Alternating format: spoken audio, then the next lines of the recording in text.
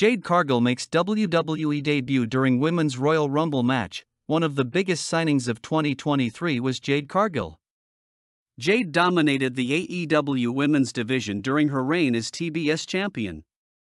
However, with the Royal Rumble around the corner, there have been reports that Cargill could end up making her WWE in-ring debut in the Women's Royal Rumble match. After months of speculation, Jade Cargill finally showed up as the number 28 entrant in the Women's Royal Rumble match. Despite it being her in-ring debut, she went straight after Nia Jax and even slammed as the crowd went wild.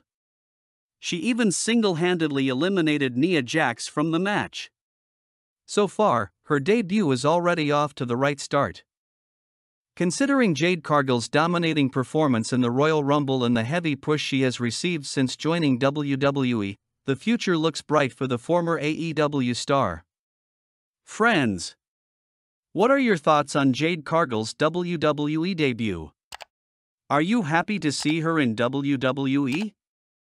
Sound off in the comments below.